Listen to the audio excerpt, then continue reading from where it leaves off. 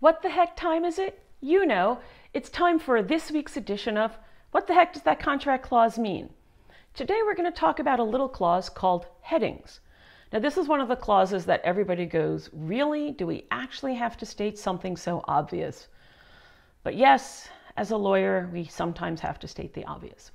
What clause am I talking about? I'm talking about the headings clause. Headings clause, yes. What the headings clause is it literally says the section headings in this contract are for reference only and shall not affect the interpretation of the contract. Yes, really, it's all it is.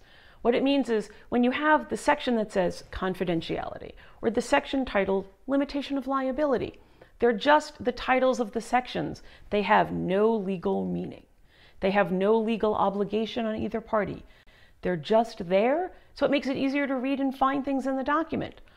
I know this seems like, really, you just have to state the obvious. Yes, I know, it's silly, but you don't want to all of a sudden have a section title actually change the meaning of what you want it to happen. So in a belt and suspenders approach, get it? Your belt and your suspenders both hold your pants up, if you're a man. We put in a clause that says the headings only are there for reference purposes. All right, everybody, this was a super short what the heck time is it?